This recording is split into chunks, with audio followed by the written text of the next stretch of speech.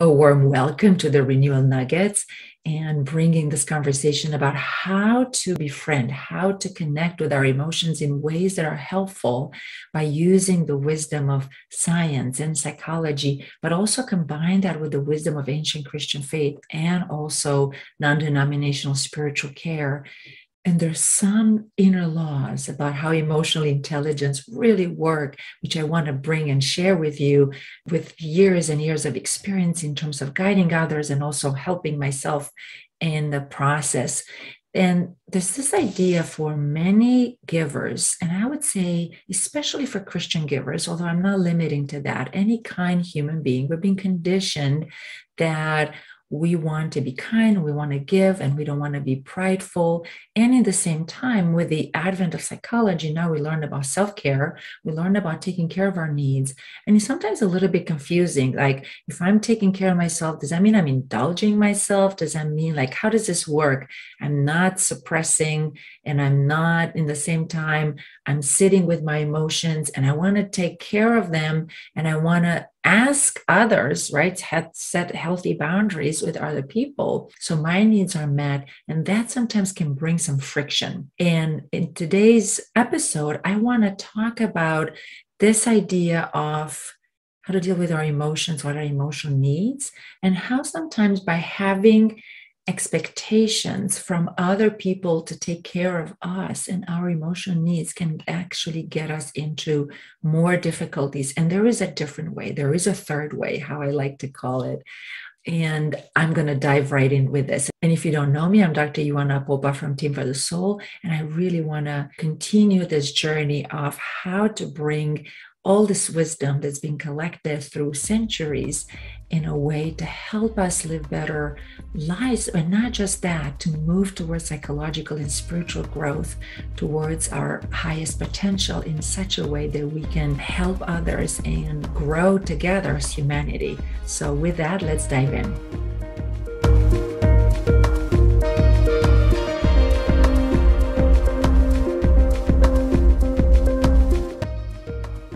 I feel like there's this clash currently in the last several decades between many of our practices and many of the ways that we're conditioned how to deal with emotion, and also with the psychological and scientific discoveries. One of the things that truly amazes me is that when I'm discovering and seeing scientific and psychological research and discoveries that are helping us on not only on a psychological pursuit, but also on a spiritual pursuit, and then see how these are overlapping with the wisdom going way back centuries for me as a Christian till the time of Christ. So one of these discoveries has to do with the sense of true self and how an internal family system is called true self, and psychosynthesis as well. This sense of we have a higher self, and there's already innate abilities, innate qualities of peace, of compassion, of curiosity, and even courage that are coming from a deeper way, from a quieter place inside, but nonetheless are very beautiful and strong. Now, in Christian tradition, we're talking about the image of God that's within us, one could say the fruits of the Spirit that we can cultivate throughout our life. How is this helpful? Well, self-care and many psychological methodologies are talking about taking care of our needs and also setting healthy boundaries. And many times what I've seen happening is that we are expecting now our loved ones, it could be our partners or family members, to take care of our needs, which is awesome, especially if you're a child or a teenager. Hey, it's time to do that. It's obviously wonderful to have a spouse that can really help us and take care of our needs. But what's happening is unless we move forward and learn also how to take care of our own needs from this true self point of view or God's perspective, it's very tricky because we're starting to putting through our healthy boundaries, so to speak, strong demands on our family in certain ways. And mind you, healthy boundaries are very important. And I would not say that stop doing that.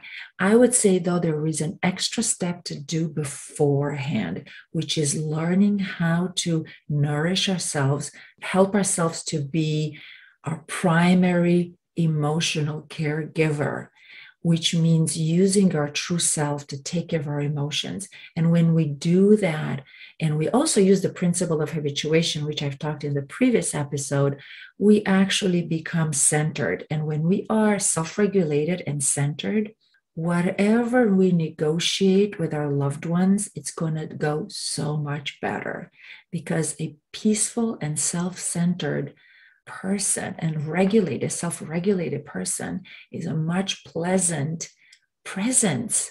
And in that time, we can actually speak for our needs without that edge, that edge that can be demanding or critical, which is not going to go well with our families or even at workplace. So what am I talking about? Emotions, and this is another important law of emotions in emotional intelligence, is that emotions have many times messages. Now, emotions can be twofold. On one hand, there are internal messages.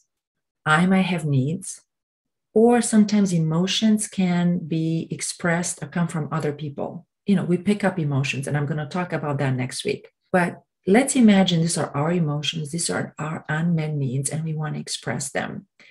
It does help tremendously to move on our psychological and spiritual growth to this opportunity to take care of our emotions first. And when we do that, the people around us become secondary caretakers. This is one of the expression that I really appreciate from Dr. Dick Schwartz, who's the founder of Internal Family System. He talks about us becoming the primary caretaker. Not to say that we're not going to be in relationships and we're not going to express our needs, but when we're actually able to do that first for ourselves, it's so much more pleasant and so much nicer.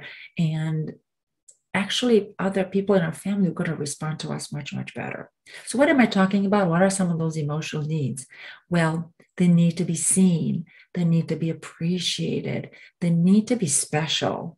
The emotional need to love and to be loved, the emotional need to be recognized. Those are natural emotional needs that we have. We call it, as I mentioned, emotional needs, or if you're, about parts or subpersonality, or like in psychosynthesis, parts, younger version of ours, our inner children need those. They need a recognition, need to feel special, need to be loved and to love. And especially if you're in your younger years, when you grew up, you didn't get many of these needs met.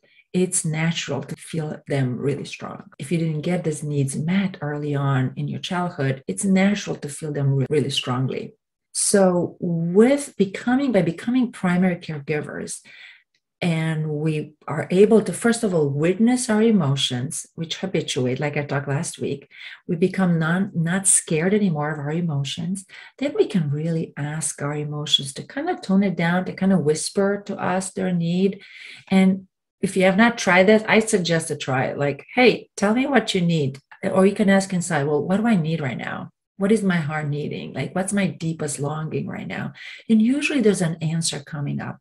And when we do that, it's really helpful to connect. If you're faithful, connect with God and really lean into that and trust that God loves us, and invite God to notice, to appreciate you, to love you, because that is wonderful when we can feel that. And if you don't believe in God, use it as your higher self and really send compassion. Now, you don't have to feel it in order to send compassion to yourself. You can just send that intention inside.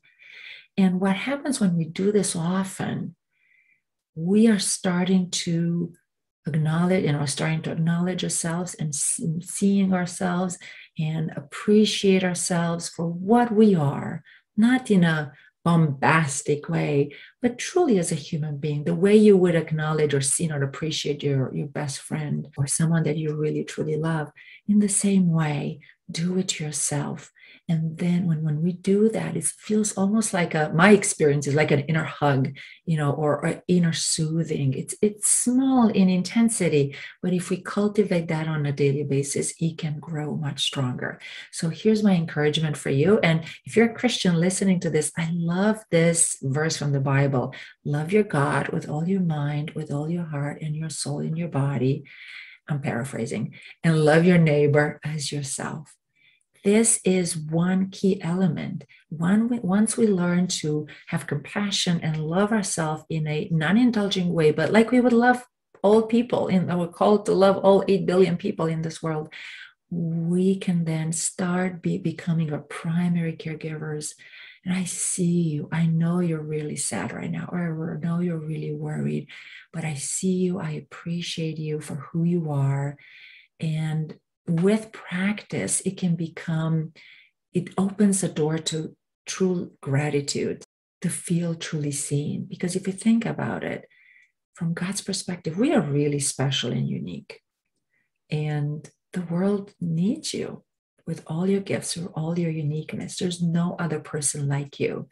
And embodying that specialness without pumping ourselves, but just as I said, like all other 8 billion people in this world, we also can give this to ourselves. So with that, I leave you for this week, and I wish you a wonderful time regenerating and trying at the end of the day, as you experience different emotions, to really see yourself as a dear friend and extend some compassion, some love. And if you're a Christian, really experience God's love, and sending that intention without expectations. And keep doing it. Small drops every day with no expectations, but so small, it's a step so you cannot really fail. So with that, I say goodbye for now.